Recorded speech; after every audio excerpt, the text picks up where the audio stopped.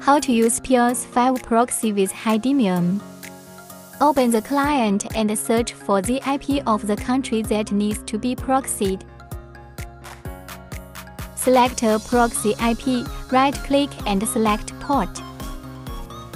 Then click the port forwarding list below and copy it. Then open Hidemium. Click on New Profile. Enter a name. Enter the URL to open.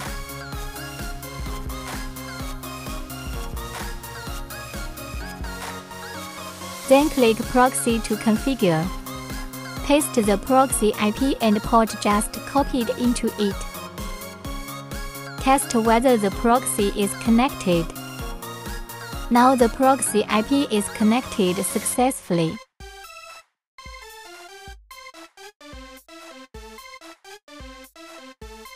Open the configured proxy file. The current IP address has been changed.